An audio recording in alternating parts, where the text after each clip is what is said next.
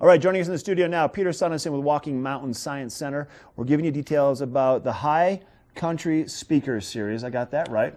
Good to see you. Thanks for having me. Always have great stuff to inform everybody about. This is another fascinating topic tomorrow night, 5:30 at Walking Mountains. At 5:30 at Walking Mountain Science Center. It's free, Free. Open to the public. You know, we'll have some snacks and drinks out beforehand.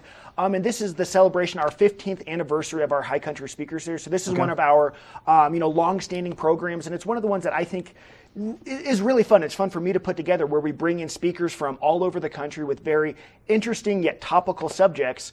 Tomorrow we have a Colorado Book Award-winning author coming in to talk about the history of the White River National Forest, conservation, public lands, you name it. She's going to touch on it tomorrow. So the details about this focuses on a lady from the 20s and the 30s who was a militant activist of sorts. You got it. So Rosalie Edge is a kind of a lesser-known conservationist in the same vein as Rachel Carson, Aldo Leopold, John Muir.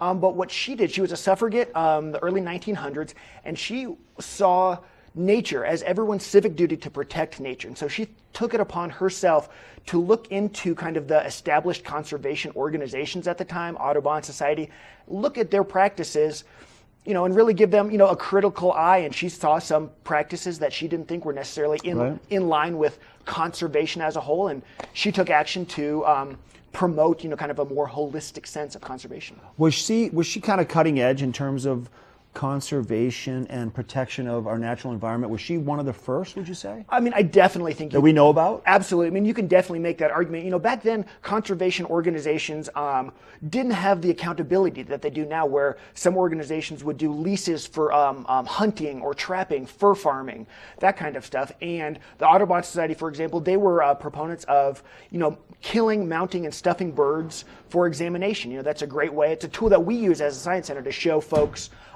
species that they might not get a look at. But the Audubon Society was killing birds on a mass scale. Rosalie Edge saw that and said, this is not in line with conservation as a whole. Right. Correct. Let's take a step back and see how else we can bring the information and these birds to people without killing and without taking their lives. Right.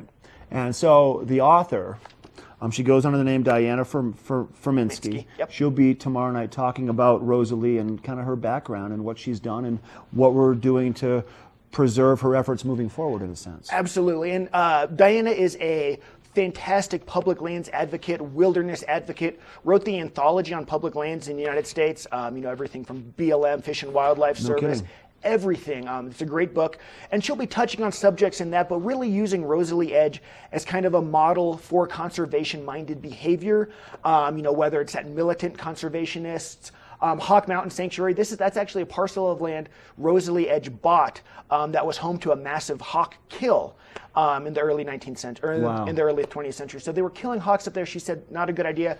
Bought that land, and it's now a sanctuary. And it's where Rachel Carson actually studied to write her famous book, Silent Spring. Will it be a Q&A session, do you think, to follow? Absolutely. Or throughout the course of the evening program? Absolutely. So it's going to be a very, our High Country Speaker Series, we tend to think of them as conversations necessarily more than lectures. Right. So there'll be a Q&A. It's going to be an hour long, 5:30. Hopefully we'll have everyone out of there by 7 o'clock with some Q&A at the end. All right, so 5:30 tomorrow night at Walking Mountains, right there on campus on the north side of I-70. Just go towards 7-Eleven, take your right after Centura Health, take an immediate right, head up the road, and it's right there. You got it. You'll find us. Thanks, Peter. Good to see you. Appreciate it. And we're going to take you to Rick outside next. He's got to look at that weather forecast. Sunshine hanging around for a while. He's going to let you know.